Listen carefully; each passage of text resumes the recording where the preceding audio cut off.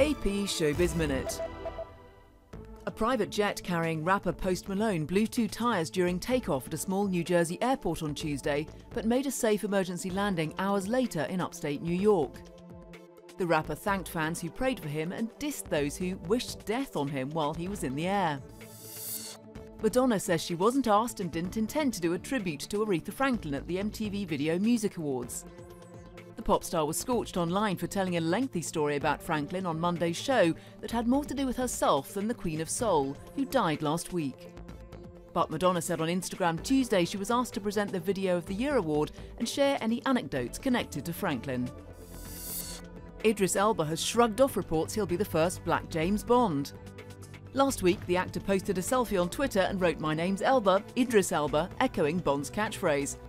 At the premiere of his directorial debut, Yardi, he acknowledged that apparently he set off a bit of a firestorm by telling people my name. This is Lizzie Knight with AP Showbiz Minute.